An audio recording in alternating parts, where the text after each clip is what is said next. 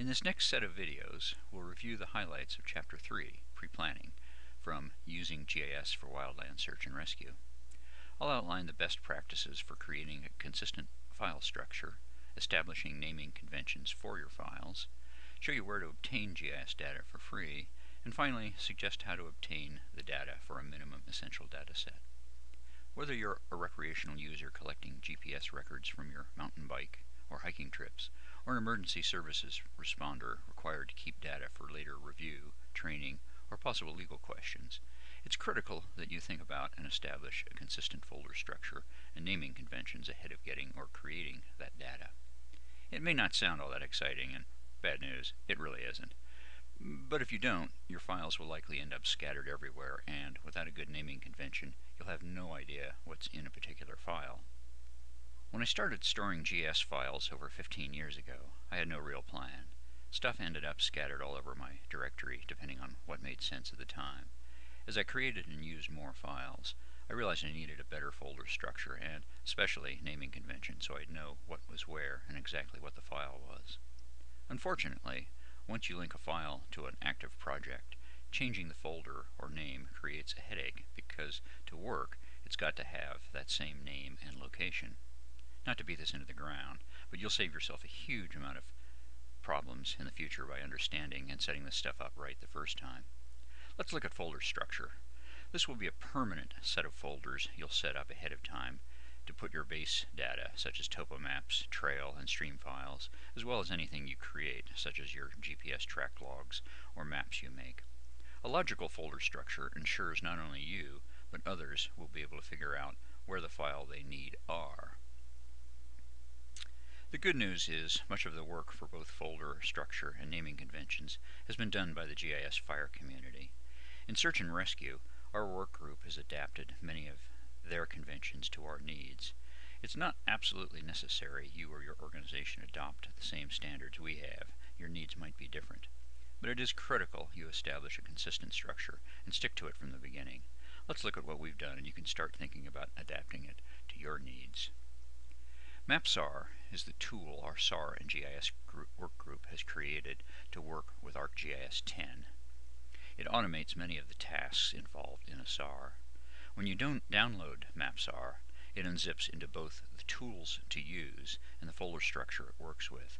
It also includes text files suggesting naming conventions and an Excel file that automates the task of naming a number of file types. For this class, I've provided a stripped-down version of the MapSAR folders and taken out the tools and other assorted files, leaving only the empty folders. For this demonstration, I've named the top-level folder GIS Data. You'll probably want something similar on your C drive or wherever your GIS data will live. Under that, you can see we've got a backups folder for backing up your active files, and very importantly, we've got a base data folder. This is going to be one of the most important folders you'll want. This is where you keep all your required maps, such as DEMs, DEMs, or digital elevation models. Here is a logo file for your agency's logo, which is used in MapSAR. And ortho imagery, this will be satellite photos. Other maps for other stuff that doesn't fit under a category. And topo maps. These are sometimes called DRGs, or digital raster graphics. And finally, we have vector data, which is spatial information consisting of points, lines, or polygons. So vector files are information like lakes, which are polygons, streams or trails, which are lines, or buildings, which are points. A GPS track log, which would be under this folder, could also be a point or a line, depending on how it's converted. We've kept a documents folder here for any documents you may have referring to any of your emergency operations, or even as a recreational user you might find this useful. An export folder for anything you create and want to export in another file type. And then we've maintained incident data. You can change this to personal data, but we've kept the name for this demonstration for a SAR, or emergency operation. and under that would go your GPS files, your modified base data. Quite often you'll find that you just want a part of a map or a part of a satellite image, and obviously you don't want to edit the original image or you lose that. So when you do change an original file, you put it here under modified base data. Photos associated with your GPS track logs or your incident, and it's also possible now to geolocate those photos so they can be associated with an actual point.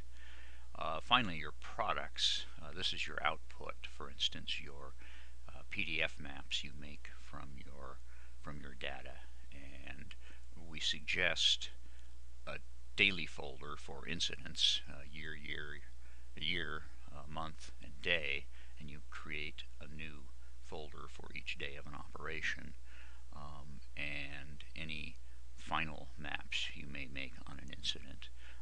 But you can modify this if you're a recreation user.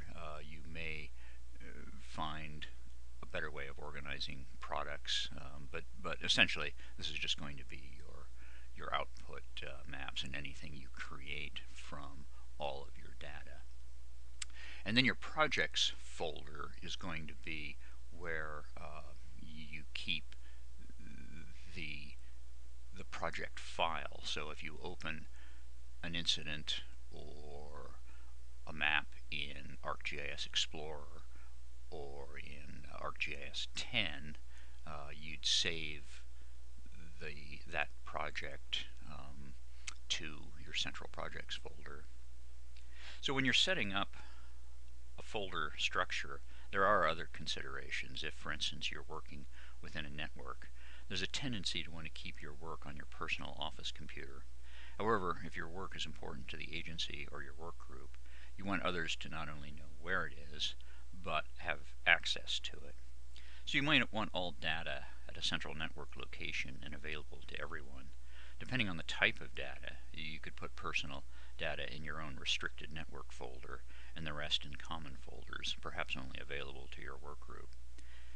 In any event, talk this over with your IT person and work group to decide on the level of security and access you want. The next video in this pre-planning series will be on file naming conventions.